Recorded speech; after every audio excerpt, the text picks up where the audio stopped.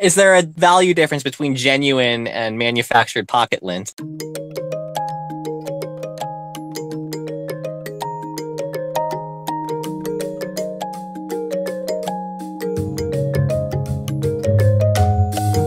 Welcome back to Perpetual Jank Machine, the entertainment for people who are still waiting on a GPU. I'm John. I'm Miles. Miles, today I want to talk about code review because code review is important, very important for organizations, but it's also the place where a lot of personalities tend to come out in people. I've done quite a few of them, and you kind of get to know people after you've reviewed them and been reviewed by them for a little bit, at least in terms of how they work let me get this professionally. straight. I'm reviewing your review of code reviews. Yes, it's a meta review. Okay, all right. I can get behind this. All right. So I want to go into a couple of personalities that you can run into. Firstly, when you're being reviewed, so the person who is reviewing you, and then I want to hop into some personalities that you may find yourself borrowing for your own code reviews, and why they might not be the best thing in the world to do. So I guess to start us off, when you're being reviewed, I've definitely put in a couple of merge requests where the reviewer just has nothing to say, but it's not really because your code was good and you know there's a lot of design compromises that were in there, but it's more just like because they're really busy and they don't really want to review your code at the moment. You're like, no rush, please, like, don't actually rush it. Like, actually give me some feedback if you would. Yeah, I've definitely gotten a lot of stuff into a code base, which, like, yeah, it's not like sabotage or anything. It's fine code, but definitely some stuff that I would have expected to get comments on that I knew this, like, especially this person would have commented on, and they just let it fly. I'm like, oh, you did not look at this. That's terrible. Oh, that's not a good sign, man. That means there's a lot of security vulnerabilities out there. Well, you know, I mean, given our track record as humans of software security, I mean, does this really surprise you? Yes, but it shouldn't. I know that much. There's been times where I've looked at code from like 2 months ago that I haven't realized that I wrote it yet, where I'm like, oh my God, who wrote this? And then I realize it was me who wrote it. And then I'm like, oh my God, why didn't anybody catch this in code review? I don't know if that's to shift the blame, but there's also the, like, you know, that's pretty obvious. Like, we're looking at that. You're going to be a manager someday, and you'll send out like an email to your whole team. Guys, we have to do code reviews better. I've been looking through my old code, and y'all are terrible. Yeah, it's not my fault. It's everybody else's fault for not calling me on it. So then there's also the polar opposite person.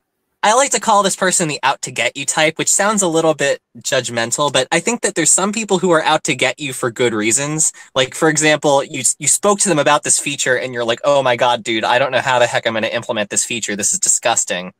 And they know that this feature might not be top quality if you're the one bashing it while you're writing it, right?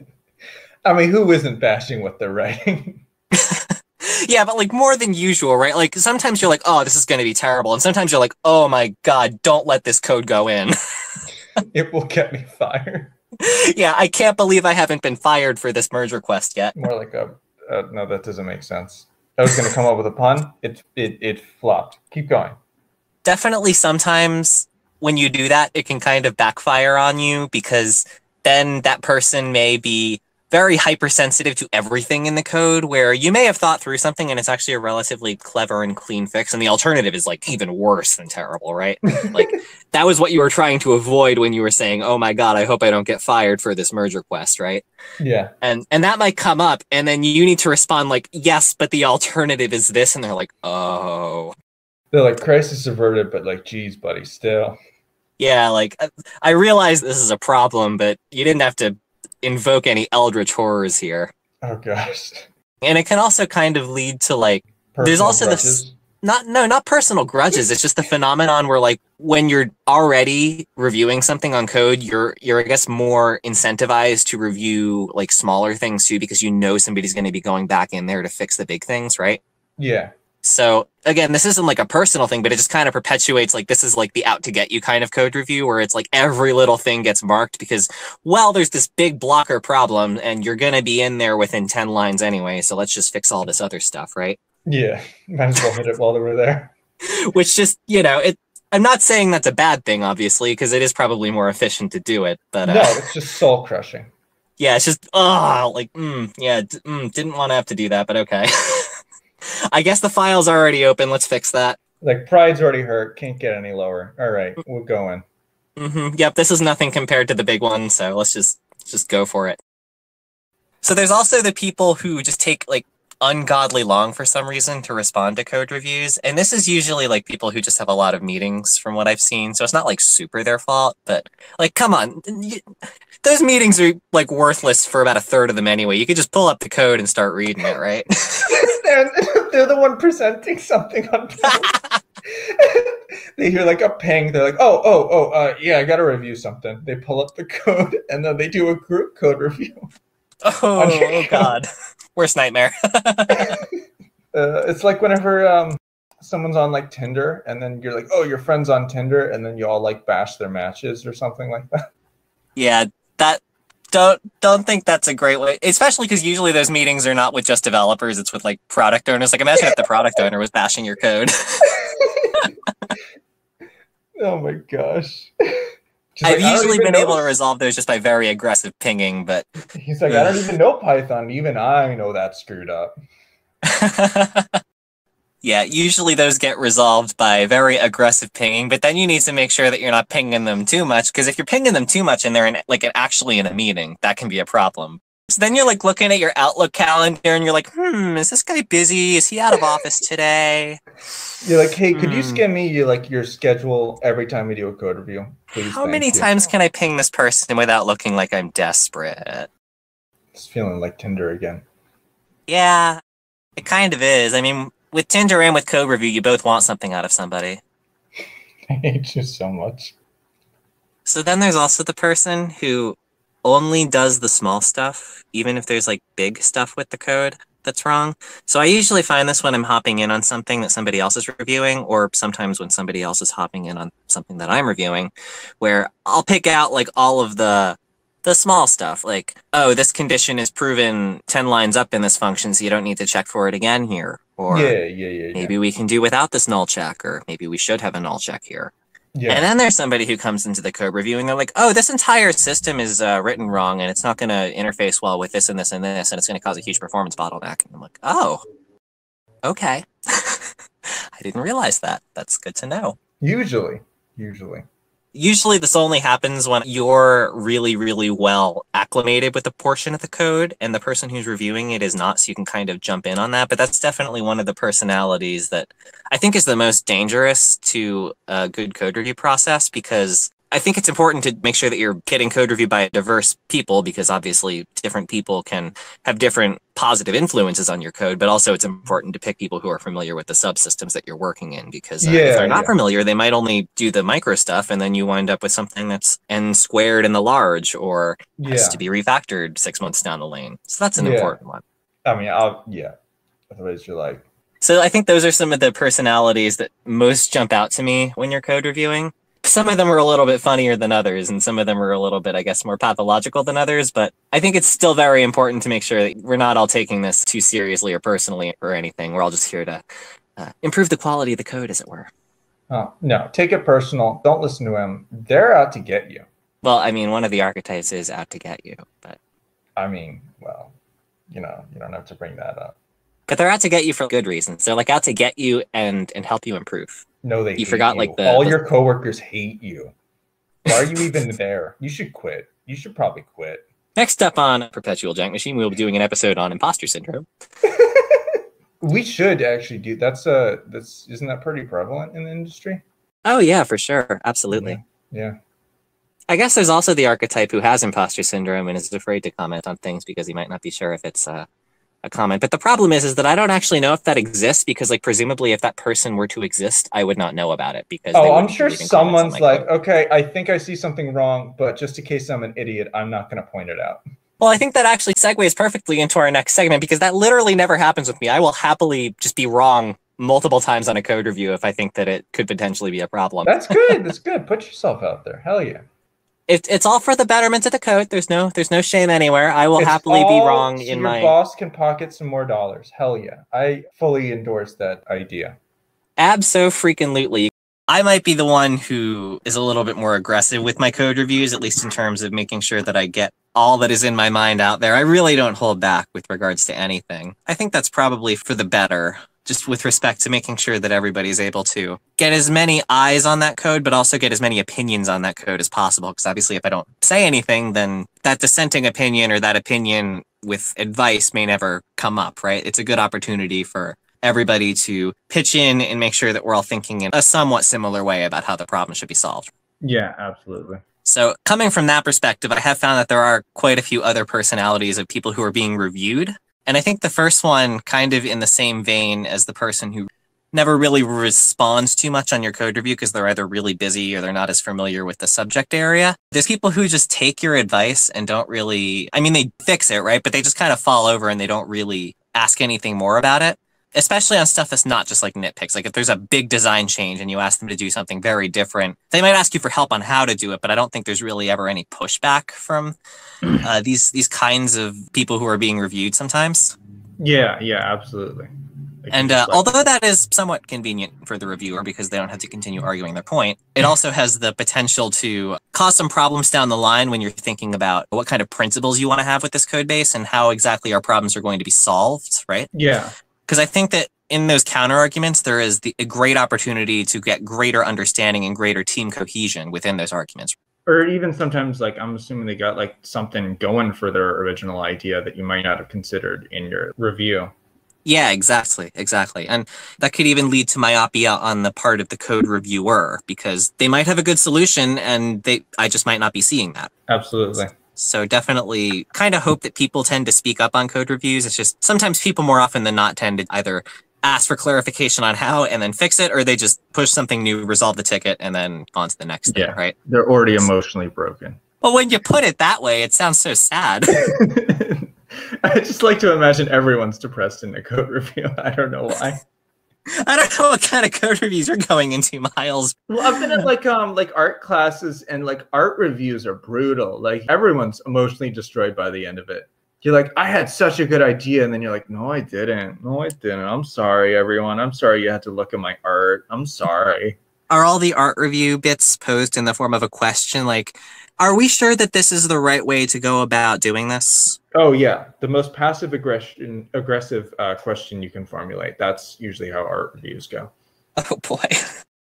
It's good to know that we have colleagues in the art world who are facing the same struggles. So I see the sad clown, and I know it symbolizes your sadness, but is that all? Is that all this painting symbolizes? There's no deeper meaning behind it? Because it's good. It's good the way it is. But no, there's no deeper meaning? Oh, okay. Do you think that perhaps the teardrops on the clown are representing something that has already been represented by the clown itself, frowning? By the clown being a sad clown. I think it may be possible to save some code space here, some art space here, just by removing those tears, doing a little refactor there. I think that we've already kind of proven that condition there, so I think that might be a worthwhile thing to consider. It's a little redundant. Like, what are you going to do? Throw a second sad clown in there? Yeah. Okay. Getting on to the next one, there's also the opposite of this, where the person who is being reviewed has kind of put, obviously just by nature of working on it, the code reviewer only has a couple of minutes to spare reviewing this code, whereas the person who has submitted the code for review could have very well spent up to a week on it, right? Yeah. So it's quite possible that the person being reviewed has put a lot more thought into the issue than you have, as somebody who's just kind of coming in and looking at it. Yeah. And that can kind of lead to, I guess, those moments where I put something up there, especially about the design, where I'm like, ooh, this does not make any sense. And then they come back and they're like, well, this was the best way to do it, and here's why, and your suggestion would lead to this and this and this. And you're like, oh. They're like, I've already tried that, bud, and it does not work. Never mind. I feel that.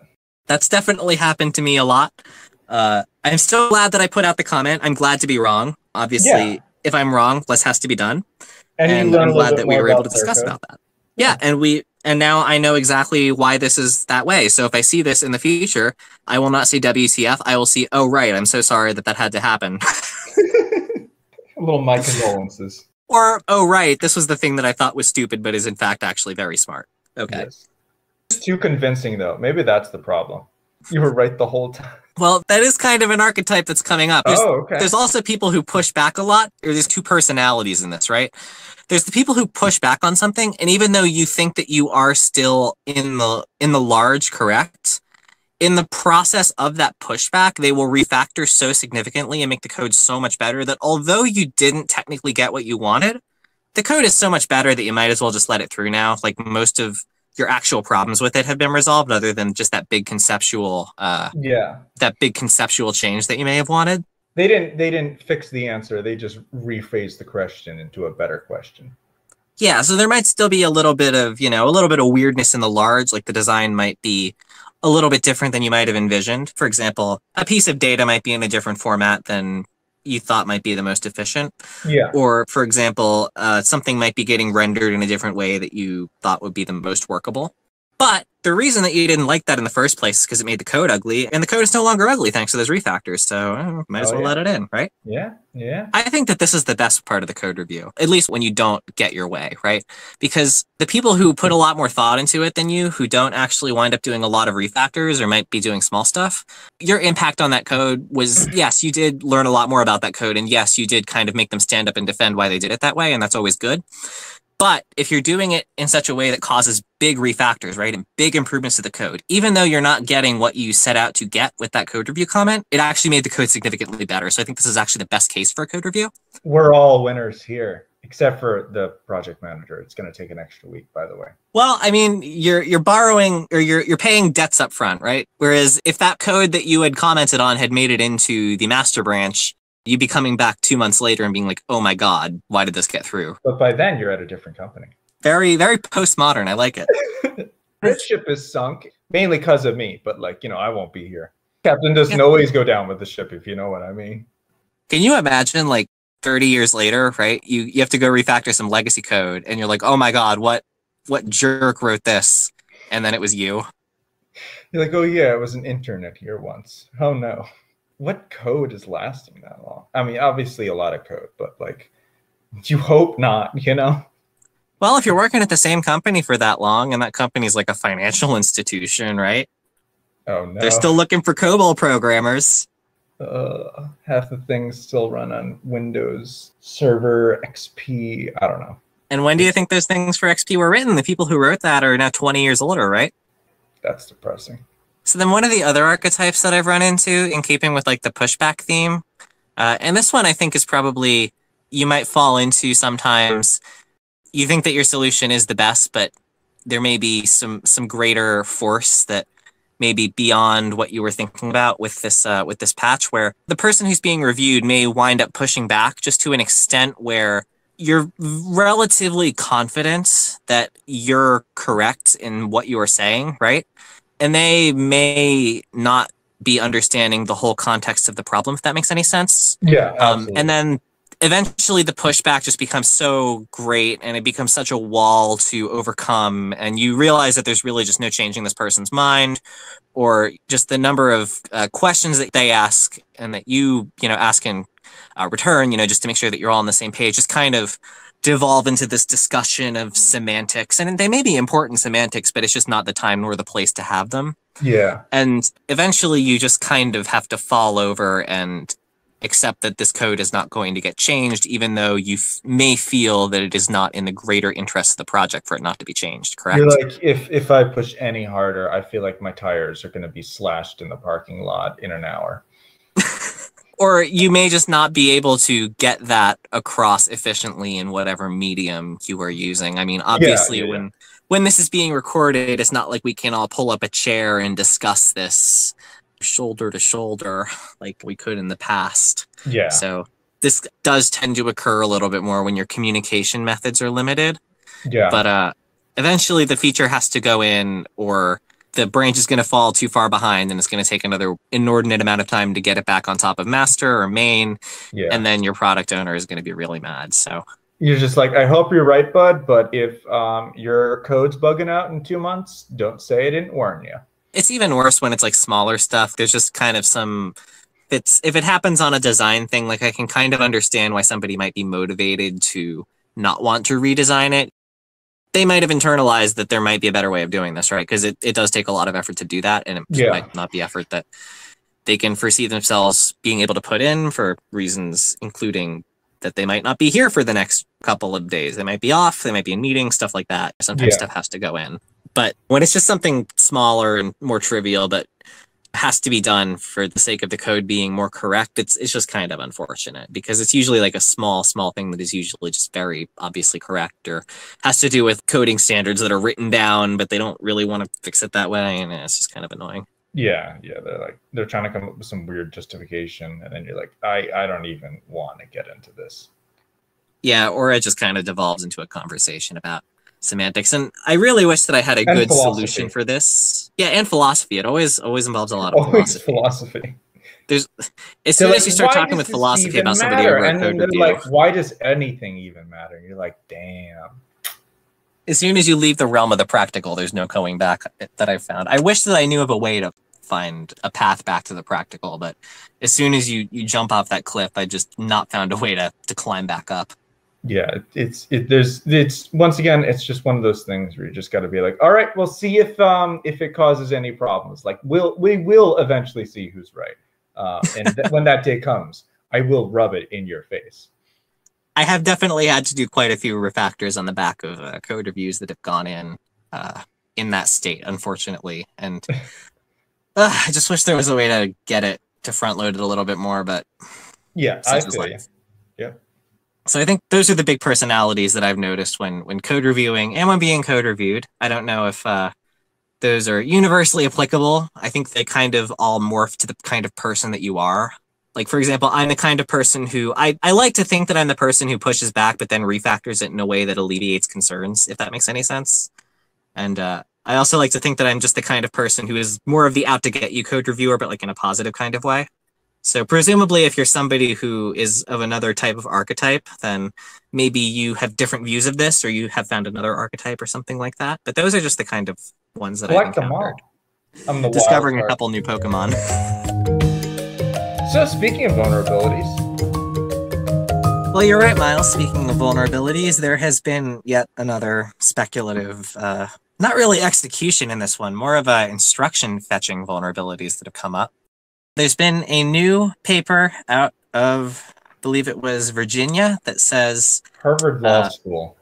That would be an interesting one if they started discovering CPU vulnerabilities.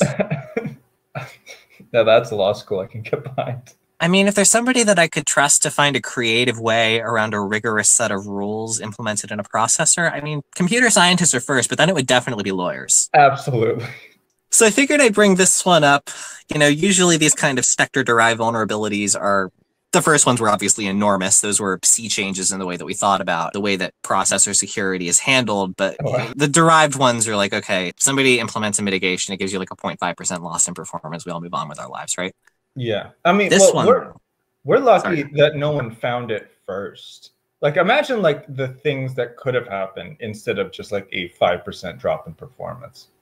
Oh, yeah. Like, if this had come out in the way that, let's just say that there was a large rash of very successful attacks on people who were using VPSs and nobody knew why, that would be really scary, right? That'd be like, imagine if just enormous amounts of data and databases got leaked just via that. Yeah. That would be terrible. Like, I don't know, like a credit score company leaking tons of financial data suddenly.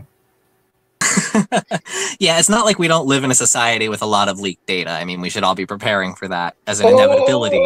Just don't make data. Just get rid of it. Anyway, but just can you imagine the panic that would have happened, like if like a string of 50 companies just got hacked in a weekend, right? Oh my gosh, like all your banks, there's no more banking. Oh my gosh. Mm-hmm. And I'm very thankful that we still live in a society that's willing to pay computer science PhDs a lot more to work on the right side of the law than the wrong one, at least in terms of expected risk and quality of life. Yes, absolutely. So this vulnerability is actually quite new, so that's why I wanted to flag that one in terms of what part of the processor it actually affects. So you may be familiar with the fact that the specter-derived vulnerabilities mostly affect speculative execution for instructions that have already been decoded and we know what they're going to do, right? Because it involves mostly just bringing stuff into caches, TLBs, stuff like that, right? Yeah. So for the most part, those have been fixable relatively late on in the execution pipeline. But this one in particular affects a piece of the CPU known as the micro-op cache, which is actually a relatively new sort of part of the CPU. Out of order execution and speculation have existed for quite a while, but the micro-op cache was introduced, I believe, at least first in desktop with Intel's Sandy Bridge architecture. And that is actually a really significant development because if you'll remember, the Sandy Bridge architecture was actually an enormous leap in performance over the preceding Nehalem architecture. And it's mostly attributed to that micro-op cache. And that's because with x86, decoding instructions is a time. It is a terrible, terrible time. And it's really difficult for an x86 decoder to work in an efficient way because x86 instructions are variable length and there's a whole bunch of different ways to interpret them. And it's a massive pain in the butt. And they're also very complex, a lot of them. Like you have all sorts of different addressing modes and different operations. And I bet ARM is like just loving this. They're like, yeah, give people more reasons to jump to us. Yeah, so x86 is capable of overcoming these. I mean, we've gotten to the point where we can decode about 4 instructions per cycle, and we've been at that for a very long time. And although some people kind of say that's like the limit of what x86 can do, I think that we could probably go a little bit further, right? Obviously, ARM does not have these problems because their instructions are fixed width except for thumb, and I don't think that ARM chips run thumb in pretty much any capacity except when they're embedded or something like that. I mean, wait, didn't Apple move to ARM? Can't imagine that they would be doing much in the way of thumb just because that would, I mean, they take up less space, sure, but it does add decoder complexity, and that just doesn't sound like something that Apple would really do. Yeah, I mean, you're kind of moving away from the idea behind what makes ARM good in the first place. Yeah, so I mean, that's one of the big problems with x86, and again, it's not like decoders take up an enormous amount of space. It's just that they're very complex. We don't have to do it that way, and it's going to continuously become a problem because, again, x86 instructions are variable width, and that means they can be anywhere from 1 byte to 15 bytes, which is ridiculous. Wait, I didn't actually know the max length of bytes was 15. I mean, it doesn't happen that way for the most part. Like, even AVX512 instructions are, like, usually 8 bytes-ish. Yeah, but that's still a lot of bytes. Like, that's 64 bits. You're usually fetching maybe 32 per cycle or something like that. So if you have that many AVX512 instructions, and that's only 4 instructions. So if you wanted to decode 6 instructions per cycle and you're running EVX encoded AVX instructions, you're going to need to start fetching 64 bytes a cycle, which is like, why? And that's if they're perfectly aligned. Obviously, you might be catching the end of another instruction at the beginning of one, so very difficult. So anyway, the reason that this really caught my eye is because micro-op caches tend to fix a lot of those problems, right? Because if you are running in a tight loop, right, and that tight loop is maybe 20 instructions long, those 20 instructions might get broken up into, I don't know, 60 micro-ops, let's say, and you have 120 micro-op cache. That means that every time you're executing that loop, you only have to decode it once, and then you can just keep hitting that micro-op cache. Well, it's where it's already decoded, all the micro-ops are available, and then you can do all that committing and other things that you do when you're running in an out-of-order processor. I mean, a lot of anything that's calculated is usually just tight loops, at least behind the scenes. Yeah.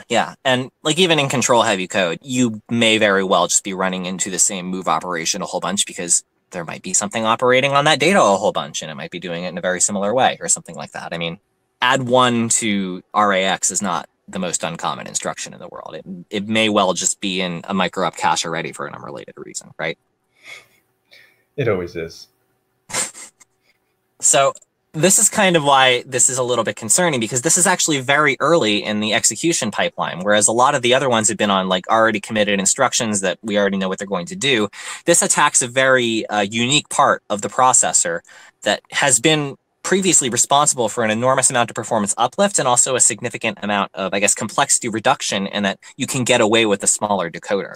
So this, I think, is going to be very interesting in how hardware vendors actually deal with this, because it is, again, much earlier. And I mean, I'm obviously no hardware engineer, but it seems like this does affect the point of the micro-op cache, right? Because the point of the micro-op cache is to make sure that you don't have to decode things over and over. And this is kind of what this is attacking. Yeah, I mean, yeah, isn't that what it's attacking? So the other thing is that, it just is.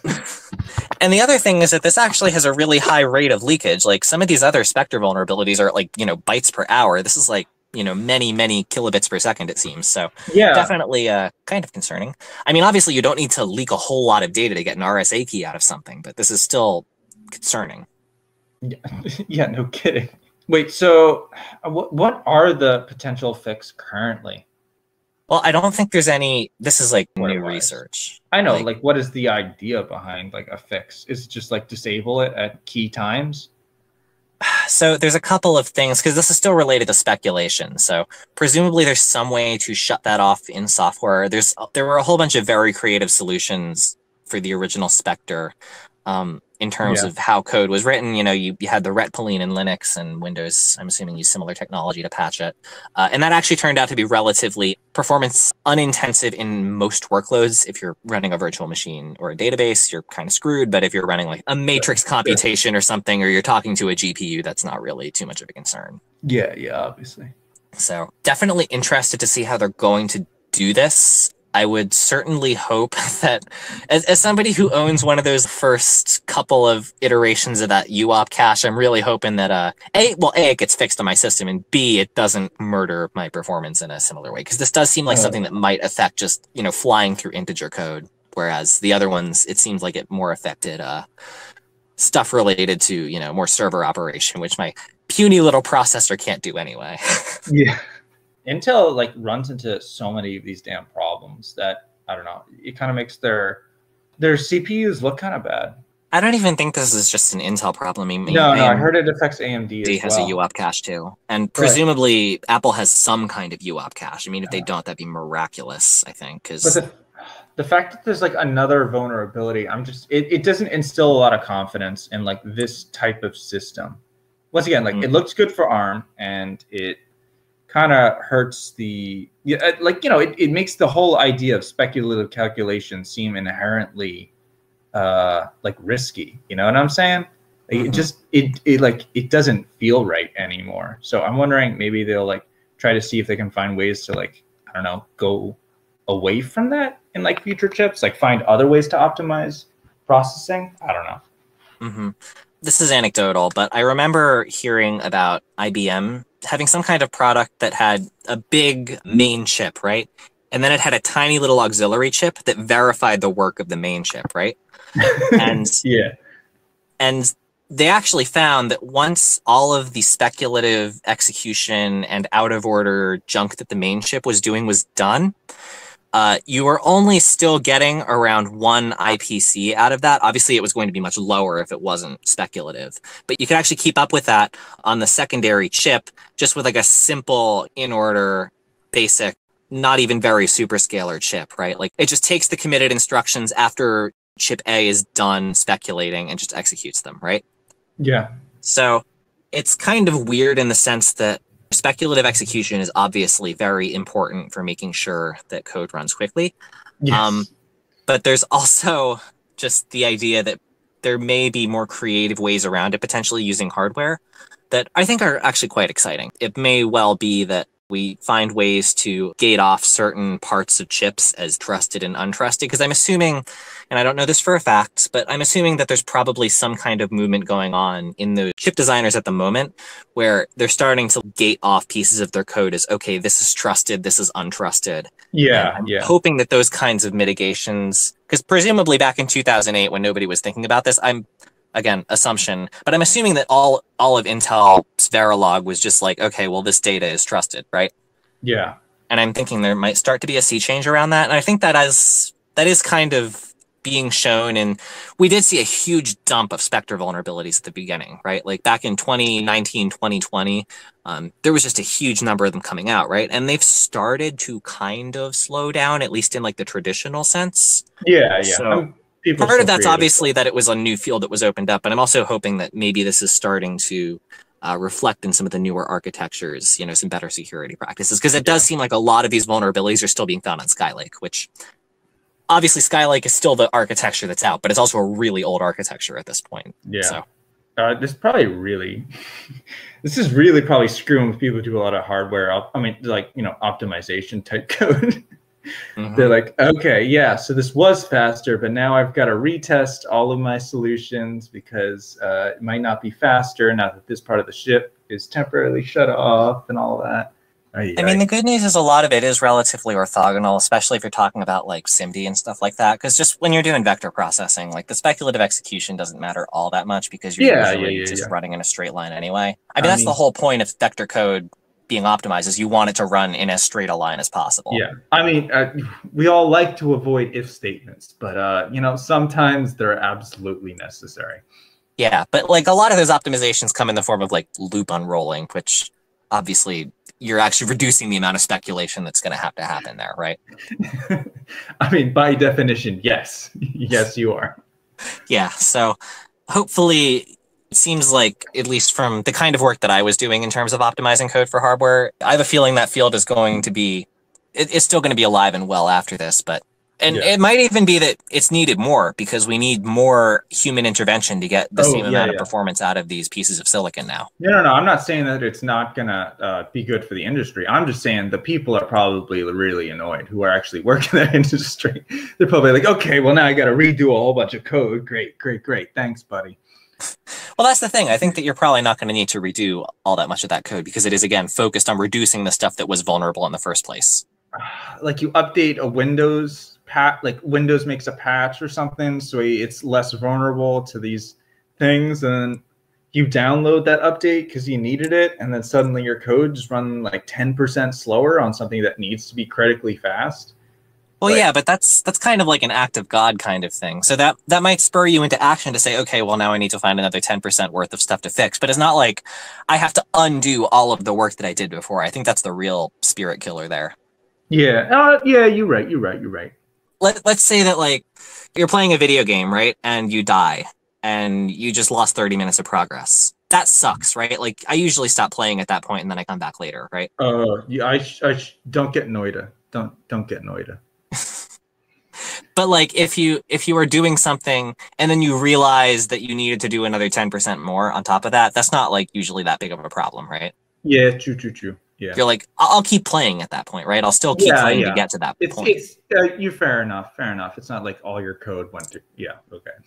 Yeah. True. I mean, this might be different in terms of like how, I'm sure there's some people who are doing like single cycle optimizations on very control heavy code.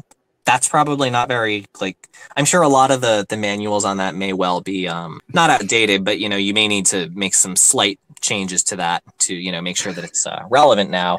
Especially with respect to like how flags operate and stuff like that, and what the latency of retrieving certain like either specific registers or specific locations in cache or certain TLB operations. Those might need to be changed. But when you're just doing straight line vector code, or when you're doing stuff that is very reliant on just crunching numbers, that probably won't change all too much. Oh no.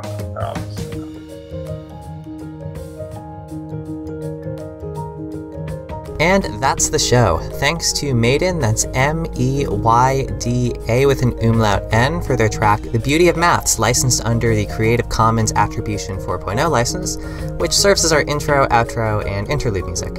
You can find more in the description of this episode. Please remember that the opinions expressed in this production may not reflect those of other participants on the show, or those of any participants' past, current, or future employers. They're also probably exaggerated a bit for comedy's sake. Anyway, thanks for tuning in.